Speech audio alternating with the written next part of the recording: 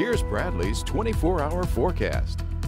And weather-wise, we'll kind of be split this weekend in Acadiana, starting out kind of dreary and cold tomorrow, but the sun's going to return on Sunday, and with that, some slightly milder temperatures as well. Got up into the mid-60s this afternoon, and that's where we're currently holding here across Acadiana. Early this evening, the low to mid-60s area-wide. You can see most of the shower activity today kind of displays more so over towards southeastern Louisiana, and even here in Acadiana, starting to get some breaks in that cloud cover. But overall, over the next 24 hours, the cloud cover is going to be dominating the forecast for sure. Temperatures eventually falling into the 40s a little bit later on tonight. Notice some light showers starting to develop after midnight heading into tomorrow morning.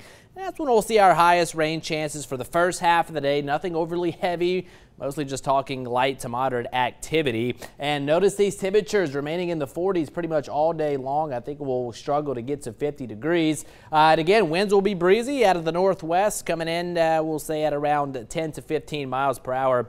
Those gusts at times even a little bit higher than that. So it's going to be a wind chilly day. Again, a few pesky light showers for the first half of the day, but I think we dry out by the afternoon, especially heading into tomorrow evening. But it stays cold, so make sure you're bundling on up if you're heading out to the parade, especially tomorrow night, as temperatures will be in the 40s, wind chills in the 30s. As mentioned, the sun returns though on Sunday, and we're going to be pushing the lower 60s by Sunday afternoon. So we'll take a look at that, and I'll have the full True View forecast coming up in just a bit.